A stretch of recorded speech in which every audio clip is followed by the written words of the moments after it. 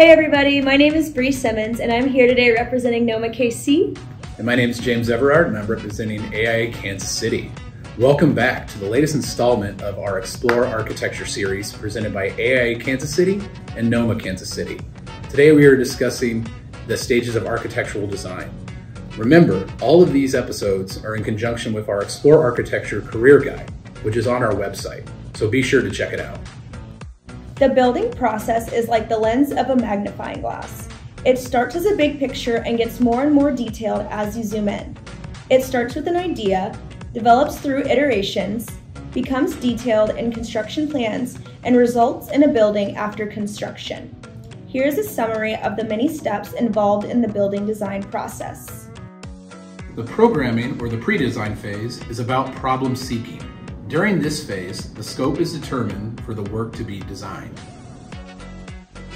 At the beginning stages of the project, the architect works with the clients to determine the wants and needs of the project. Right, such as interviewing staff, or walking an existing building, or using programs to create helpful diagrams and drawings. During the schematic design phase, the basic form of the building starts to take shape. This is where the form and spaces of the project are established. Right, so the overall area of the project is set, but also proportions, scale, height are all elements that are considered for future phases. The design development phase builds on the basic idea from the schematic design and begins to refine and enhance the project. This phase of the project refines the overall design. Ideas get clearer and the project becomes more into focus.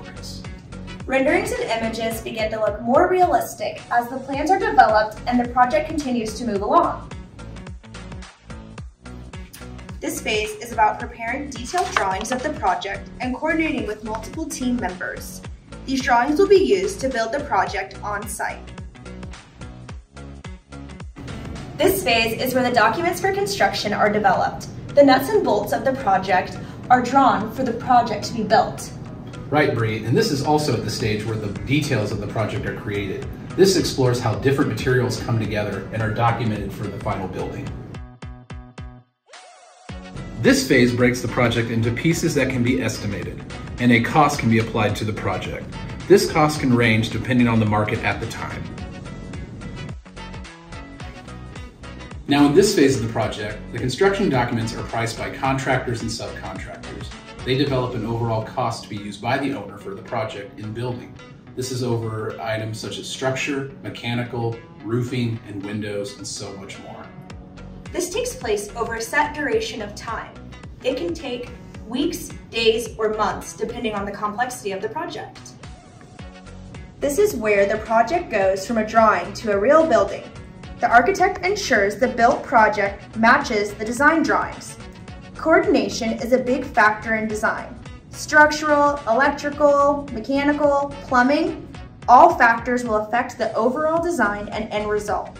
The process may appear linear, but it is rarely linear.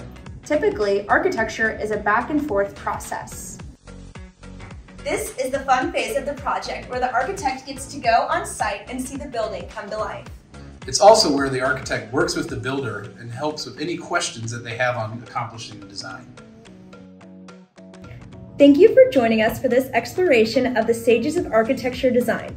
We hope you've learned about the many phases of a project through concept, development, and construction.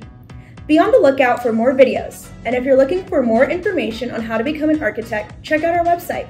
See you all next time!